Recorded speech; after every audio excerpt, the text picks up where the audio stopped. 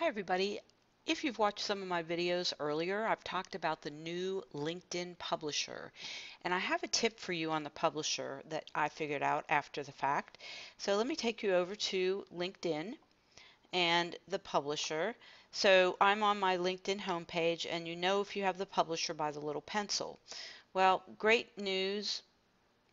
When you go in to publish, you want to make sure that you click on the little image tab and choose a file and add an image to your publish post. So let's cancel that. And here's why. Let me go over to search. I'm going to go into search and I'm going to search other posts.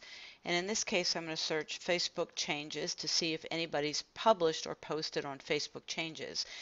Now I click that, and you know I'm in the posts section, not in the all, not in people, in posts. And there you can see there's my published post, and I added an image.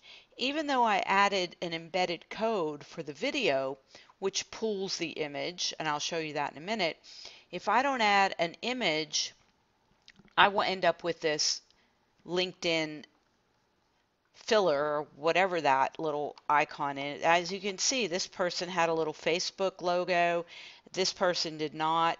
So you want to make sure that you add that image. When you do start publishing on Facebook, it looks a lot better than just having this little graphic. This tells me the person wasn't thoughtful. At least I make that up. It's all in your perception. So here's my post, and you can see it's a little redundant because this is the image I added because I wanted that to show up.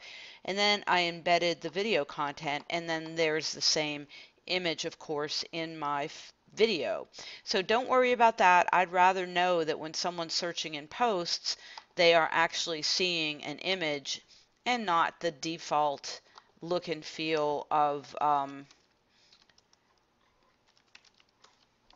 what LinkedIn puts on there if you do not have an image that you upload. So that's it, short and sweet. Do start publishing on LinkedIn. You'll get an amazing amount of reach that you might normally not have had when you were on LinkedIn. So that's a tip for using the publisher on LinkedIn and how to make sure that you don't have that default little icon. If you want to join the Insider program, my dog is licking my foot, please do send me an email to sroth@shellyroth.com, and you too can be an insider where we give each other support and like each other's pages and ask questions in our private group on Facebook. Have a great weekend.